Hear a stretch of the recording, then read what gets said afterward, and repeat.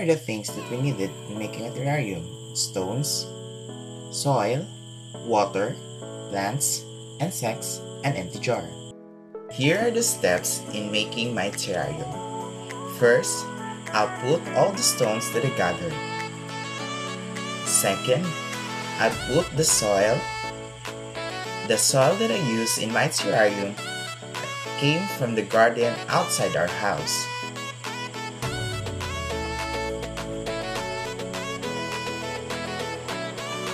The next step, we're putting all the plants that I gathered.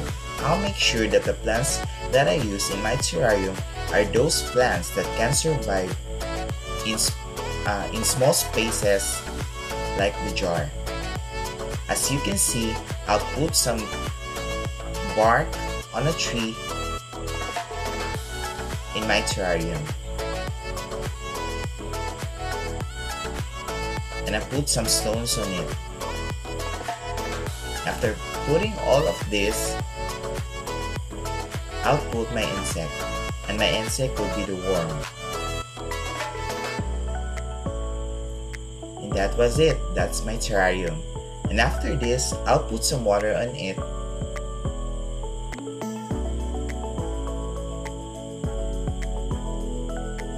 And then cover it with the cup. That was it.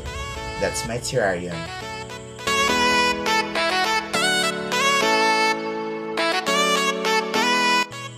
The first day of my terrarium is going so well.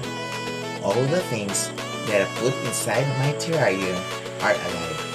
As you can see, the worm is freely moving around my terrarium. And also, the plants are also alive. And that's the first day of my terrarium.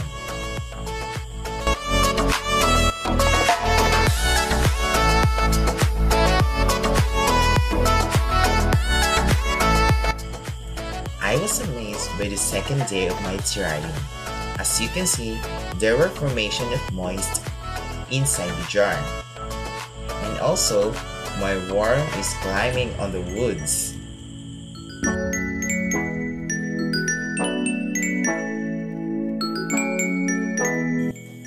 On the third day, there is still moist formation inside my jar after exposing it on the sun. Also, the plants and the worm inside my terrarium are still alive.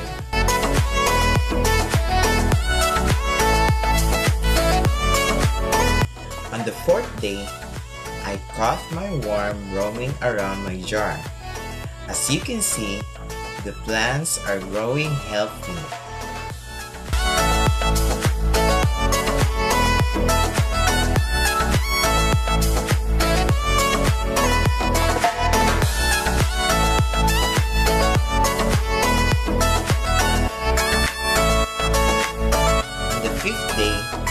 Same as the other days, there are still formation of moist inside my jar, and also the plants and the worm are still alive. As you can see in my video, the plant is slowly covering or climbing on the woods.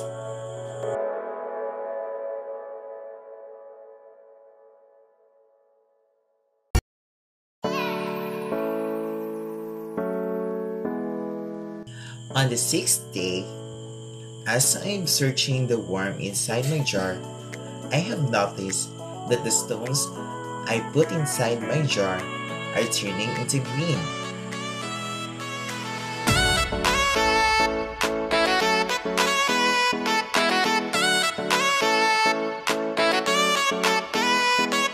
On the seventh and last day of my terrarium, I see my worm is active and alive. Also, my plants are also green and alive. That's why I conclude that my terrarium is a success.